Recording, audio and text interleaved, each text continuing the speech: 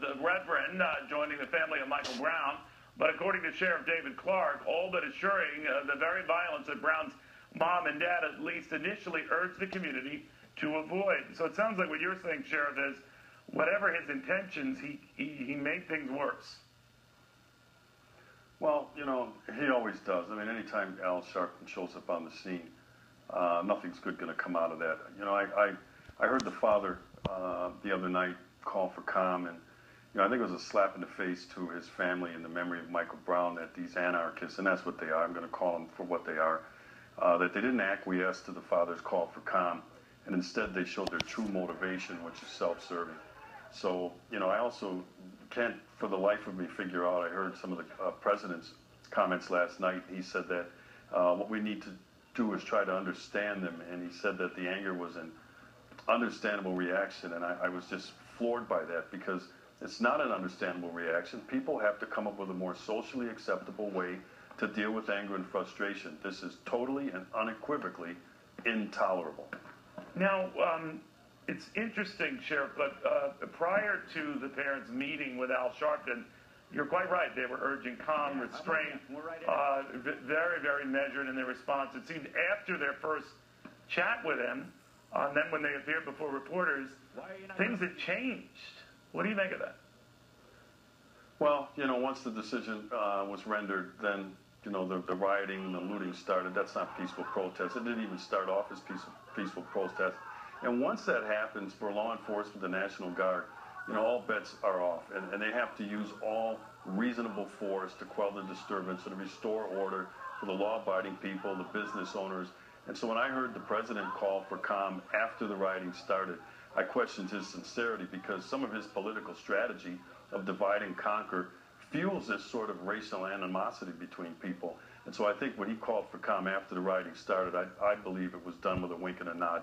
Do you think that, you know, the governor, as you have heard, Sheriff, has been criticized for calling out the National Guard and then not bringing them in at the earliest sign of trouble, if not have them there at the ready?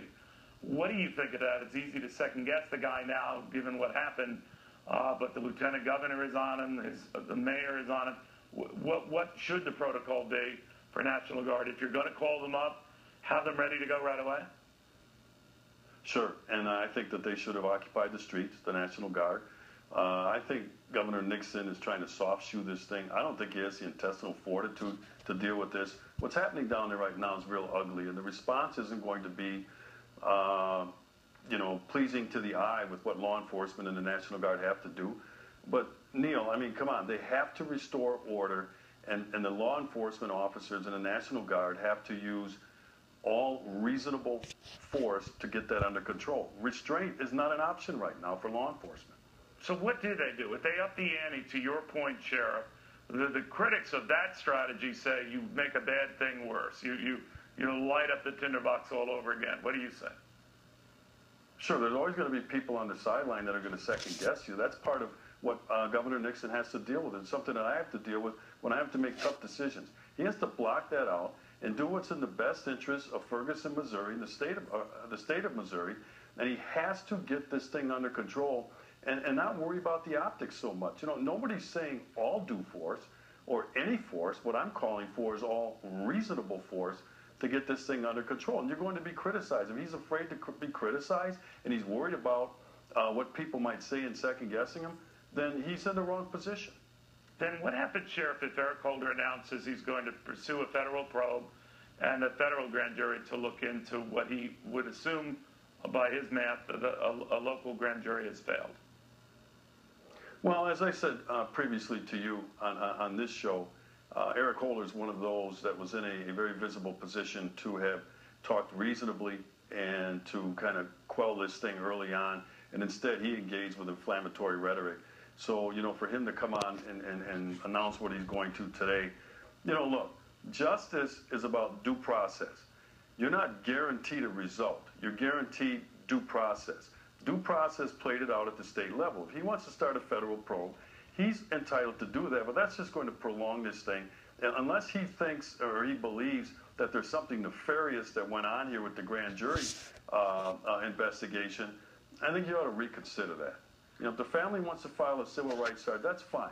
That's part of the due process. But for Eric Holder to come in, I think it just continues to prolong this thing and fan the flames. And let's say he comes out with some indictment of his own and it's thrown out at the federal level, because in the end, I don't see a judge in this country upon appeal that would uphold any kind of conviction here against the officer. And then we're going to have to relive this all over again.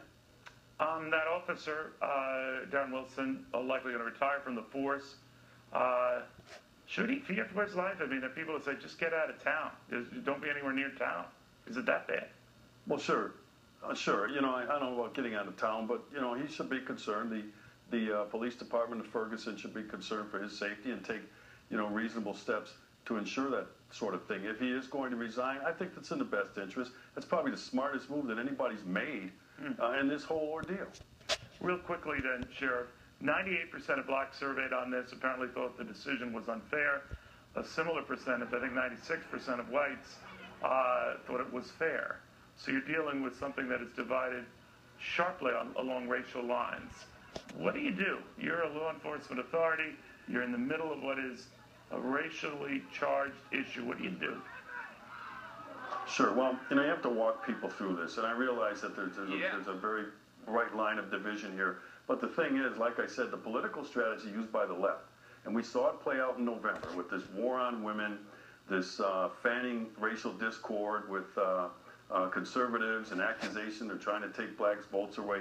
That kind of stuff enables this. That kind of stuff encourages this divide. Sure, there's a divide in this country, and there always has been, and sometimes along racial lines. But instead of feeding that beast, what people in leadership positions and even political positions ought to do is temper that stuff down and allow some of this to just, you know, kind of simmer instead of explode all the time. Race is a very explosive and divisive issue in this country, and it's not going to go away. You mentioned that. But we don't have to pick at it, and we don't have to stoke it up all the time. And if it does start to smolder, because this is has a lot more to do than just with the police use of force, and I don't expect police to make major changes in terms of how they use force to defend themselves or defend others. I mean, we need to review these things, and that's what goes on. But I don't believe that a police officer should put his or her life in danger just to police or to achieve some political agenda. Well put, Sheriff David Clarke, Milwaukee County. I appreciate it. Governor